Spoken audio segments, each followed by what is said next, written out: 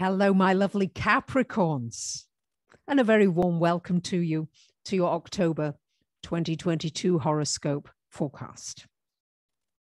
This month and next month are big months because we're into eclipse season. And eclipses are powerful turning points, points in which your life can change irrevocably. So it's important to think carefully about what would I like to change? Where do I need to grow? What would I like to transform? It could be an intense time. But Capricorns, you like lessons, you like learning, and you're strong and you're resilient. And you're also a leader. So keep in mind that you may well be leading and helping others through what could be quite a choppy time.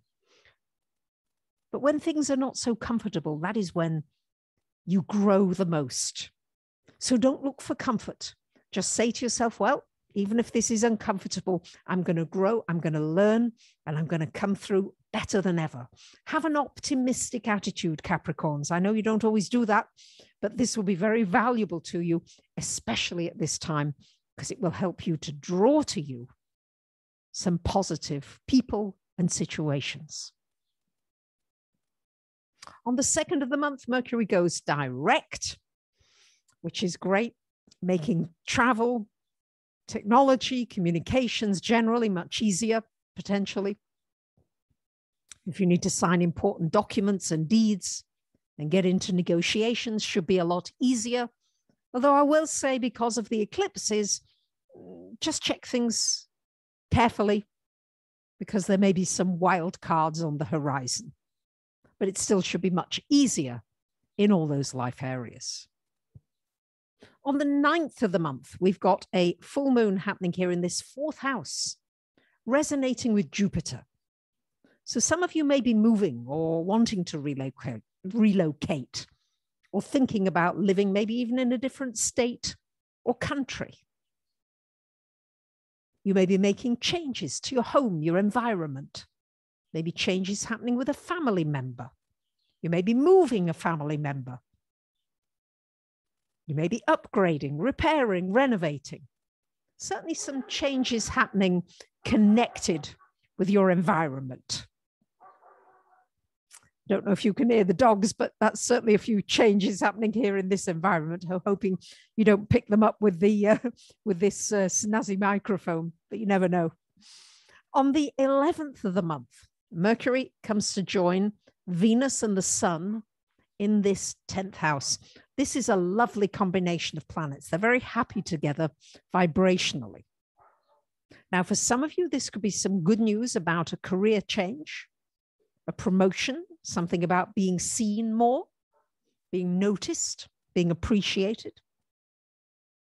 For others, you may be looking more at what's my purpose? What am I doing here? How can I have more meaning in what I do? And how can I shine more? Time to come out, time to be seen. Time to develop more of your gifts, the things that you love. It's very easy. Just follow what you love. Don't make it too difficult, Capricorns. You have a tendency, sometimes it's not difficult. You don't feel as though you're achieving or doing something. But with this combination of planets, look for what gives you joy and follow that. And you'll be pleasantly surprised.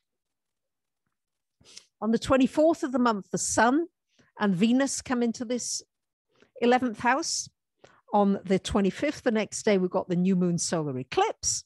And on the 30th, Mercury joins that little party of planets in this 11th house. So big focus on your friends, your social circle. An opportunity for some shifts there, online as well as offline. You may be meeting a whole new set of new people. It may be time to release and let go an old set of people, or people that really don't resonate with you anymore. Or you may be taking a group of people on a much higher, more elevated journey. But there's an opportunity for really meeting some powerful and amazing and inspiring people, and for you to be a teacher and inspirer of others. Mars is retrograde, still in this 6th house. So look carefully at what are you putting your time into? Are you using your time effectively? How do you feel at the end of the day? Capricorns, you need to feel as though you've accomplished something. So really reflect upon what you're spending your time on and whether you need to make some changes there in order to feel as though you've had a meaningful and productive day. So there you have it, my lovely Capricorns. I wish you a wonderful month.